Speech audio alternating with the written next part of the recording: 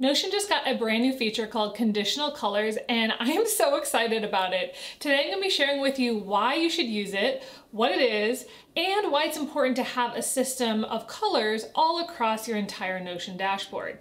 Now, as someone who's ADHD and autistic, I like to have order in my life, and a lot of times Notion can be kind of chaotic, so having a system that sets you apart and makes it easy for you to quickly look at something and be like, that's exactly what it is going to be really helpful for you today. First, we're going to walk through what the conditional colors are and how to set them up. Then we're going to be talking about why I created a system and what the system is.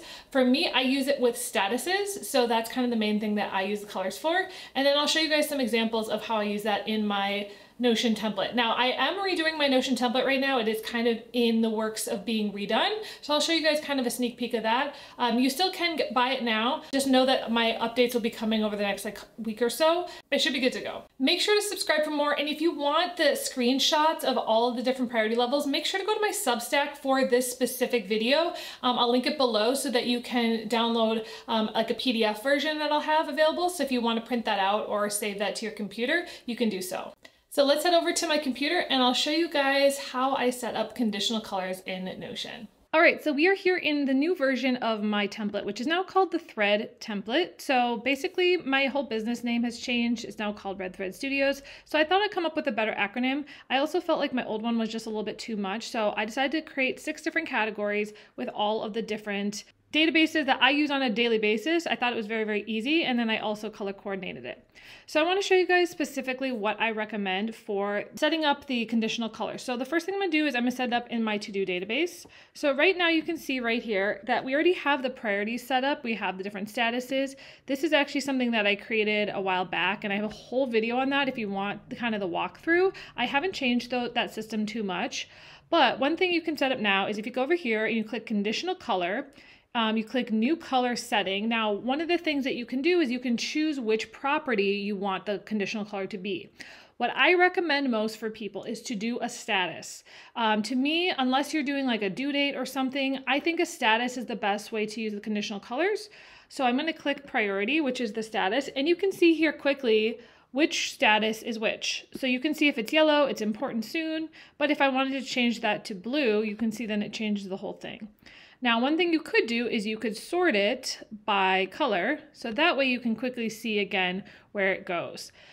To me, this is just another way to see things in a more visual way, which is helpful to people, especially if you are really aesthetic and you really like to just visually see something. But one of the most important things I wanted to talk about in this video is what is the system of colors? Like what are you using colors for?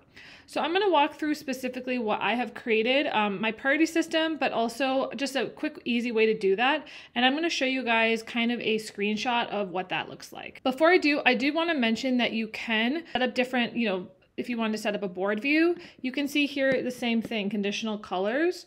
So if you go here and go to conditional colors, you can do new color setting. You can see it just adds more to it, which is helpful.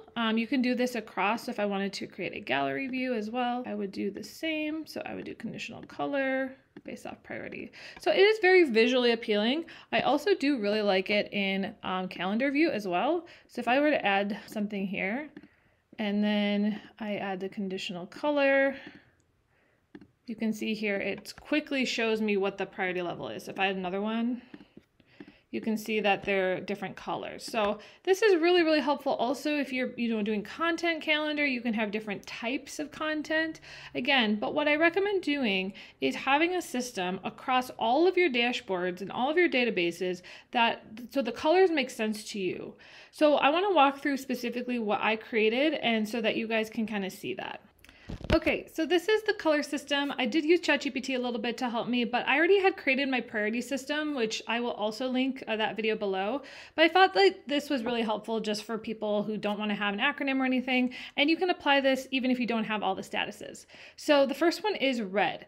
Red is urgent. I don't know about you, but in my head, like red is the one that you need next. That is like the current to do, the most thing that you need. Then you've got orange, which is the next one after red, which makes sense in the rainbow order, right? So you've got high priority, which is, energy, high focus tasks. Then you've got yellow, which is kind of pending. It's something that you're eventually going to work on. that sort of thing. You know, green can be complete success. It's like, it's good. The task is done. It's green. It's good to go. So basically when you're done with something, you turn it to green. It's like, we're good. Blue is something that is scheduled. So it's something you've already worked on, but has to go out at a certain time. So this is great for things like social media content or anything that's like, it's done, but it hasn't been posted yet. So you can't turn it to green yet. Purple is more of like the brainstorming area. So this is kind of when you have ideas, but it's not quite fleshed out. Brown is archived. This is actually a Notion. They actually have like a gray, not a black, but they have brown and then they have like kind of a grayish black. So that's kind of like really like, you don't need to think about it at all. Like it's very much like archived, but not like fully archived, more of just like it's someday and it's just not going to happen soon. So that's my color system. I think it's very, very helpful. It's also in kind of a rainbow order. So when you're going to your Notion and you're like, okay, so what you're going to do is for every single project, every single dashboard, you're going to basically create this inside of a status. So let's go back to this dashboard. So this is my template. So like, let me give you an example. So one of the things that I set up is my grocery list. So if I was going to go to the grocery list, you can see the master list right now has the conditional color. I'd turn that on, but let's scroll down. So you can see if I go to like snack, I've got things that are out of stock, which I made orange. So if you go to all the different statuses, orange is out of stock. Red is grocery list, which means it's like really important. It's the next thing that you need. Unsure is I don't know if you want to buy it again. Don't repurchase is like a brown, again, like an archive. And then in stock, which means that you already have it, is a green. So that's something that's like right now, like I know this is out of stock and I don't think I'm going to get it again. This I'm also out of stock, you know, so you can go through and be like, okay, this is out of stock. I know this is out of stock. Oh, no, grocery list, out of stock. But then if you look here, I'm going to add conditional colors. These are all going to be the same color because they've all been set up as grocery list. I'm going to refilter this because I don't want it that way. So you can see that my rule is that the status is grocery list. So I could make that more of a checklist as well. So if I wanted to do just a list where the filtered, where the status is grocery list. So, and you can actually change the way that you view the sub items. So you could just do a flattened list and then just see the things. You can do that here as well. So let's do that. So I do settings, sub items, flatten list. So that's more helpful because then you just see the final ones without seeing all of the above like parent items. So this is very helpful. So if you're making a list, quick list, again, if you change the status, it's going to move out so that you don't have it anymore. So that's a really, really quick, easy way to make a change into so that you're kind of visualizing the colors again.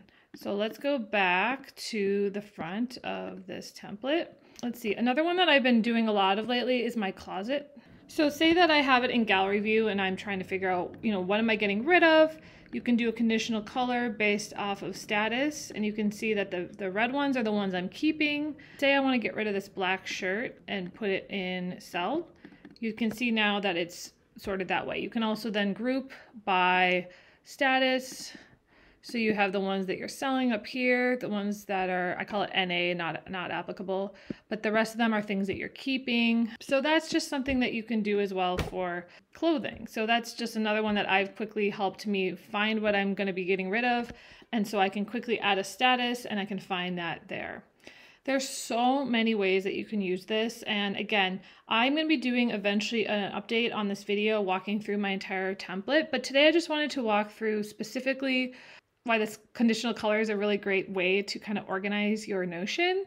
And let me know if you have any questions about it or if you have any thoughts, because I'm always looking for feedback on what types of videos you want to see on this channel, especially around Notion. I haven't done a Notion video in quite a while, and I am really excited because I'm going to the Notion conference this September. So definitely gonna learn a lot when I go there, and it's gonna be a super fun time with all the other Notion ambassadors.